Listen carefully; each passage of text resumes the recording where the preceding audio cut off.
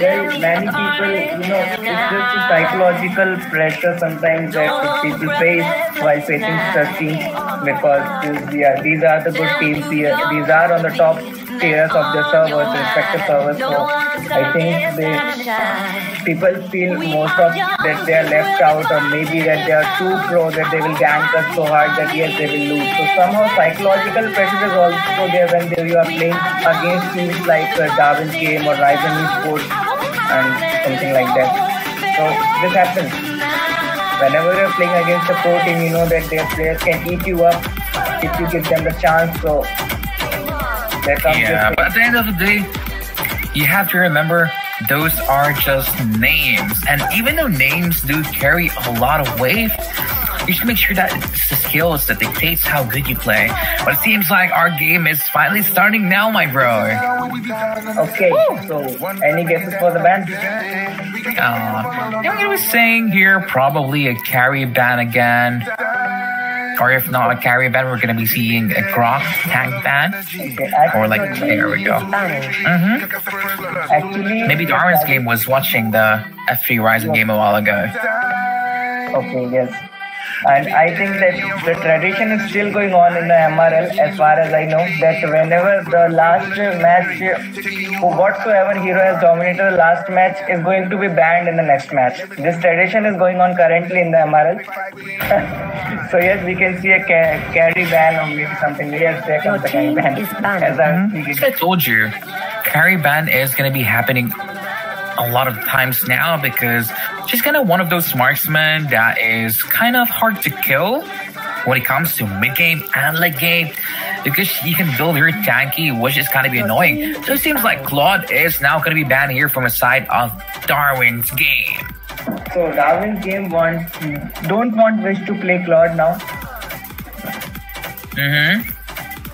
Last time Wish hyper carried Darwin's game with the Claude, but now I think they are thinking something else. Maybe we would be able to see Hayabusa. We don't know yet. Nah, no Hayabusa for now, I feel. Well, it's just my prediction, but I think that okay, there comes the tradition again. Kimmy is banned.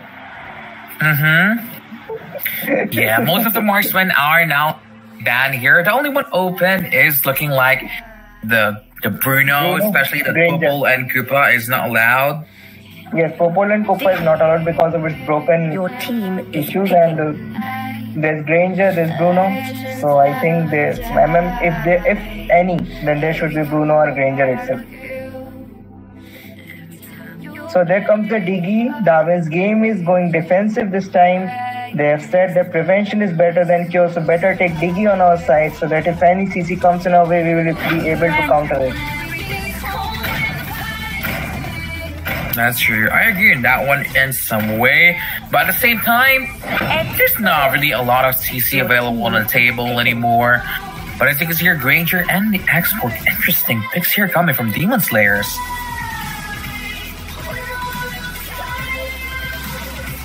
Ling. Oh, it's going to be a Ling and probably the G-Rock here.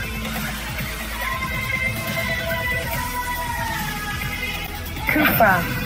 Oh, they're going to go for the Kufra, taking out one of the heroes that counters out the Ling right now.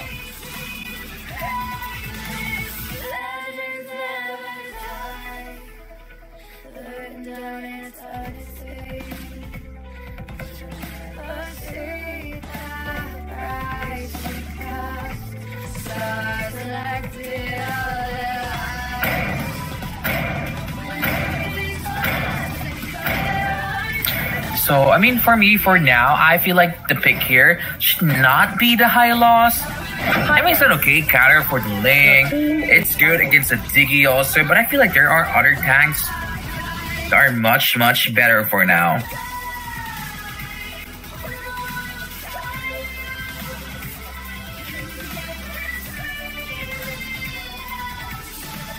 Can you hear me? Yeah, but for now, I feel like the ban should be here. We're looking like probably a mage ban, like Sylvina, it seems like it.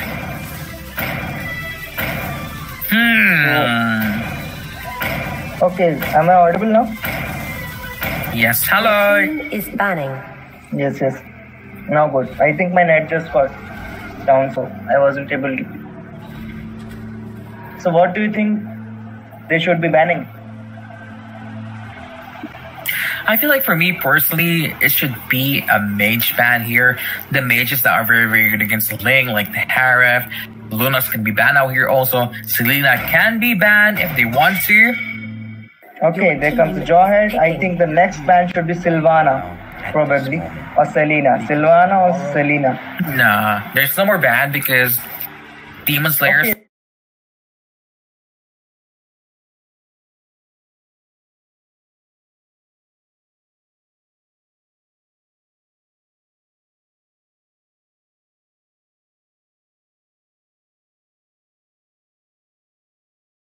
Lost the time for banning.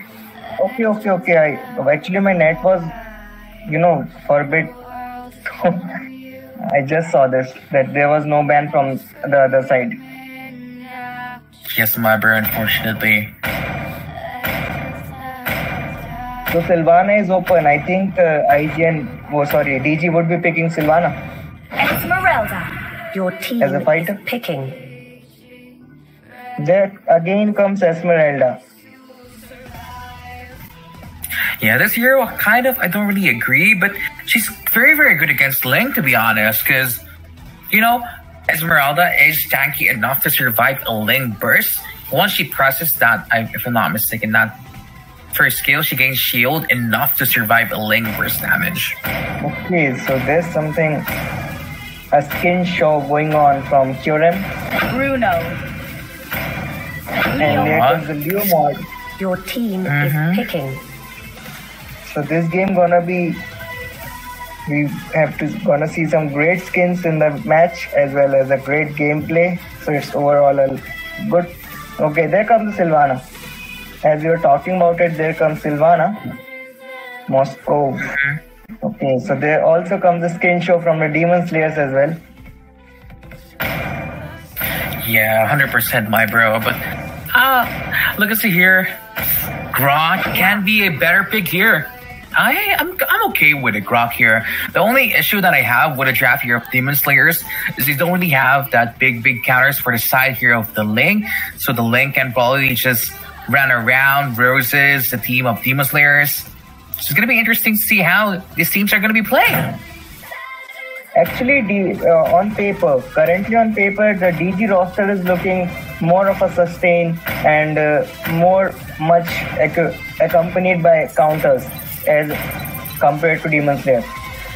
So I think, okay, there comes the Indian #1, Ling, as I said. Yeah, I mean, for me personally, this Ranger is gonna die a lot of times. Especially he does not have Flicker, but he has Purify instead. But at the same time, there's a lot of tanky heroes coming from the side of Demon Slayers. So, just based on the draft, I like to draft here more of Demon Slayers, to be honest.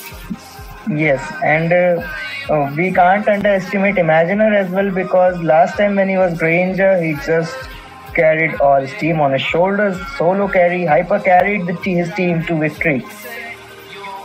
Welcome to Mobile. Very, very true, my bro. But it seems like here we are now. The game is smash them. Actually, but last time the situation was that Rome wasn't nerfed. People were using the funnel strategy, the 4 Rome.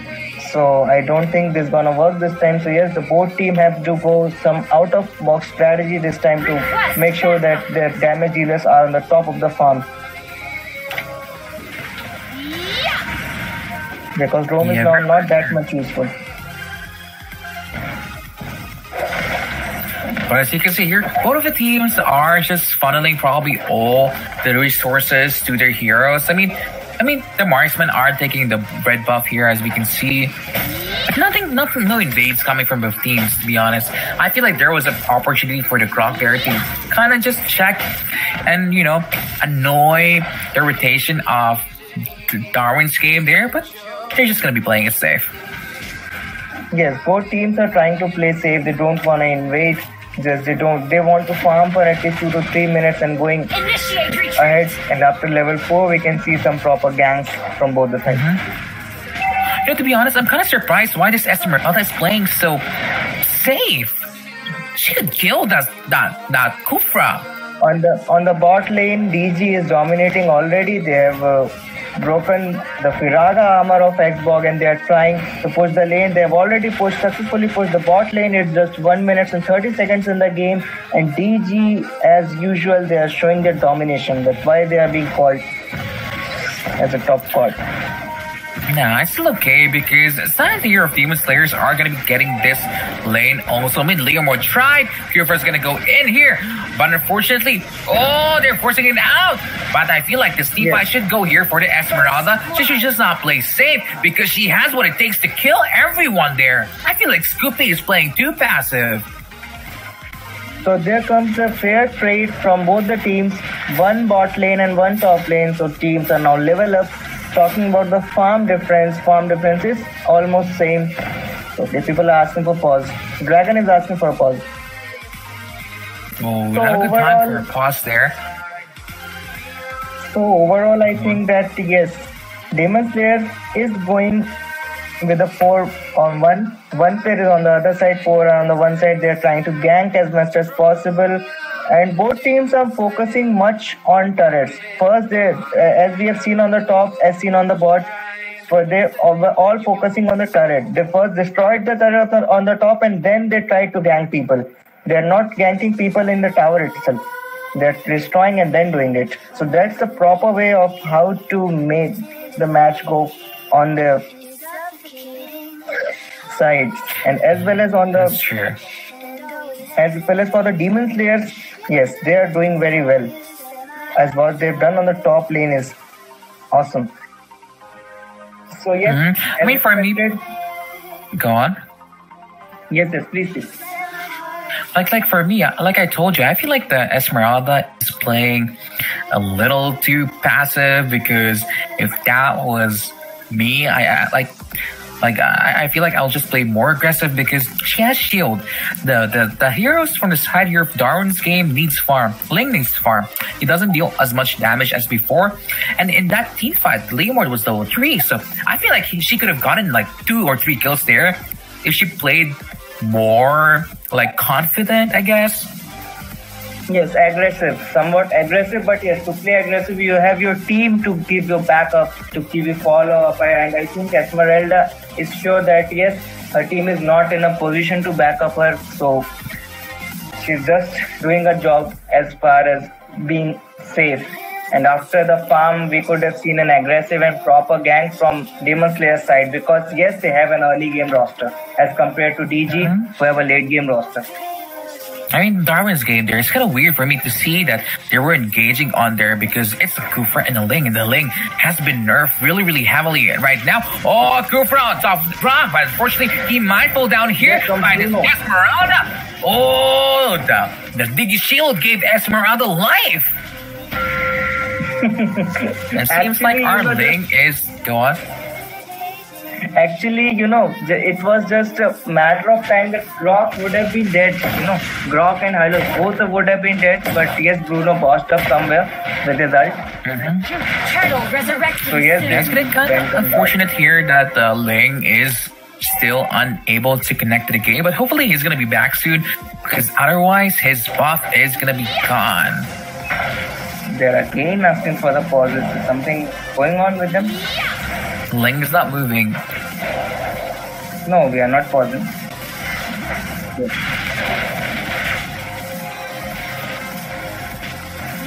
This one AFK. Okay, Tuya is AFK. And it seems like the game is being paused again. But as you can see here, Demon Slayers are taking advantage of the situation and go straight here for the turtle. Yes, see, Demon Slayers are utilizing this opportunity pretty well since they are struggling with the pings, they're struggling with the network maybe, and Demon Slayers are using it very well and they are focusing on their farm. They don't care whatever the team is doing. So yes, so it's a good opportunity for Demon Slayers to defeat them as well.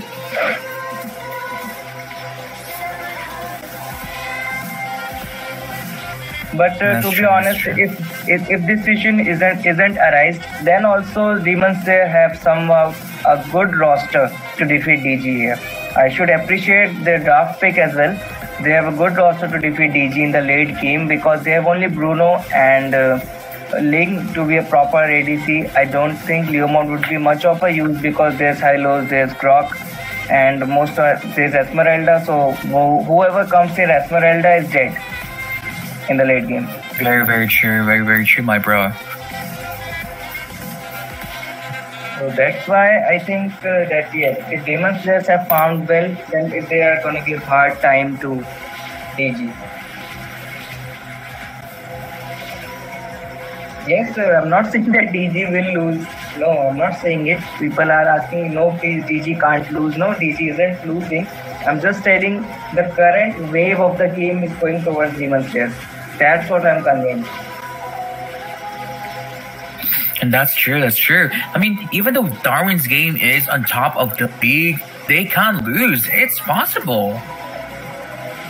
Yes, and they are losing right now, like in this game, because they're behind 1,000 gold. And if the lane doesn't come anytime soon, they're going to be in a big, big trouble here. Okay, so here we are back with the game, and Demon Slayers have utilized the opportunity, took the turtle, and now I think they are ready for a gank. Request backup. All 4 and 5 people, they are just roaming together. Of course, so because now they can take the objectives that they can, because a lot of the heroes from the side here of Darwin's game, just like what we told last game, their range really are kind of short in a way, and they don't really have very, very good wave clear, to be honest. You want to find them seed being committed here, but unfortunately nothing happening. Expert goes in here in the middle lane. Bruno is now in trouble, but unfortunately he's going to be escaping. Diggy might fall down here also. Actually, there was a good initiate by Xbox. No, Xbox did the right thing to put the ult to remove minions from the turret, and that's why the mid lane has been saved, and the Hylos and Ranger utilized the opportunity to took the bot lane as well. So Demon Slayers are getting back into the game now, and DG is still struggling with the coordination. That's true, that's true. I mean, it's kind of hard for them right now. I mean, Expert goes in just to save this turret. He's going to be able to do so. Ling goes in now, but unfortunately unable to kill this X-Boy. He goes for the Kufra instead. Okay. I think an improper hero lock we have seen here. Xbox again escaping with the dot HP. It's his second time. Xbox is so lucky in this game. And on the other side, Ling was unlucky enough to not have killed anyone. So it was an unfair trade for them. Okay, I think Bruno is in trouble now. No, not yet for now, my dude. Turtle resurrecting soon. And talking about the farm difference, it's increasing. Okay, I think Ranger is in trouble. Okay, he's dead. Bruno is on the right stage and Ranger is dead. But yes, the team is going ahead. They want to take revenge for the Granger, but I think Leomord is not letting them be. I think yes, there was a nice ult again by Kufra. See, Esmeralda doing so much damage in the backline here. Bruno is like, thinking she's in trouble. See, I feel like if the Esmeralda does not, you know, I feel like she's doubting her kill potential here. Because I feel like she could have killed the Bruno even though she was stunned by the Kufra. Oh, but Bruno doing so much damage. Taking down here. She went in, but unfortunately no follow-up. Okay, so now DG is making a comeback in the game now. I think that Demon Slayers have lost them slack on some points and now they are paying for it. I think they left Bruno alone and that's what Bruno is doing. 4-0-0. Bruno isn't dead once. So yes, his farm is on the top. With 5k farm, Bruno is leading the list. Yeah, I feel like one of the main reasons here why I feel like Demon Slayers is struggling a little bit is because I feel like they're not fully committing to the team fights. Because I feel like, you know, I feel like the Esmeralda wants to go back, the Grok wants to go in together with the high loss. So instead of securing the kills that they can secure, instead they die. Like they lose the members. Yes, not everyone is on the follow-up. And on the other side also, but yes, DG somehow is because of Kupra, DG has more control just because of Kupra. It's only they have more control on the team fights. And they can easily escape the CC as well because of Diggy. So yes, now the roster is going to pay up. As I have said that Demon Slayers have an early game roster, but DG has the late game roster. So this game is going now for the late game. Like, look at that. That was so weird because they noticed that Export was being chased by the Link and the Bruno. I feel like they should engage with the Kupra here. Kupra on top now of the Esmeralda. Watchers being used by the Croc. Esmeralda is in. One by one. People are falling low, but it seems like they're going to be falling back. Fantasy being committed by Leomord here, but it's only gonna be the Grog that's going to be the collateral damage. Man, that critical of 1k. Now it's around 2k. I just saw it. That Croc was down on one hit. What Bruno had done. That's true. So And, just like that, the lead is now in favor of Darwin's game. Turtle Just 2 resurrecting minutes soon. ago, it was Demon Slayers, and now it's Darwin's game. Just because they left Bruno alone to farm. That's true. I mean, he's on 7,000 gold now. He's not been shut down yet. 6 kills with Tawny Hunter. That's gonna hurt. So this is gonna hurt real bad for Demon Slayers if they lost more turrets in other upcoming 2 minutes. Then it's gonna be difficult for them to come back. And I think there's gonna be a gank. And they have been pushed themselves to the inhibitors now, and Darwin's game is leading in the farm, and now they're pushing the turrets easily with the 5 of them alive on both the sides. Still Darwin game is dominating. Demon Slayers are somehow looking frightened about as they don't want to lose, they don't want to feed. So yes, they are just being pushed back onto their bases by this Darwin's game. So what And to be honest, this is an okay strategy. But at the same time, it's not going to work for them in the long run because there's a lot of engagers coming inside here of Darwin's game. I mean, the Link can just dive in, the backline attacking the Just look the at the damage by Bruno. Just look at the damage by Bruno, what he did to Esmeralda. She had to retreat back. She wasn't able to engage him at any point. It seems like even though it was seeming like a disaster for Darwin's game, they're showing that we are back, we can get back to win, and we're gonna win anyway. Shut down. No, you know what happens when the team is going inside the bases? It's like a defensive strategy, but overall, what we are okay, triple kill for Granger, but Bruno came. No, there's no triple kill for you. And now since you've killed 3 of my members, I will one shot you, and there was one shot and Granger is dead now. So again, Esmeralda versus Bruno going on the bot lane. I think Bruno will win. Yes, Bruno is winning. 3 shots and Esmeralda is dead on the spot. That's so true. I feel like she should understand now, after that kill a while ago on the turret there and the middle lane, that she doesn't really have enough to tank the Bruno. She doesn't really have enough front line to tank the Bruno anyway. I mean, she kind of has with the Grok and the high loss, but when there's a mismatch of calls not following one another 100%, it's going to be very, very hard to get back in this game. And people in the chats are asking that go for draw Demon Slayers. Demon Slayers have a huge support in the chat, and they don't want the team to lose. But it's gonna be very hard because as you can see, Grok made another mistake here. Immortality has been powered and it's gonna be falling down. Actually, Grok tried to invade the Lord. He thought he would steal it, but it wasn't possible. With his immortality also, he tried to survive. But you know, immortality is like, okay, you go up again, we will make you down again. They are waiting.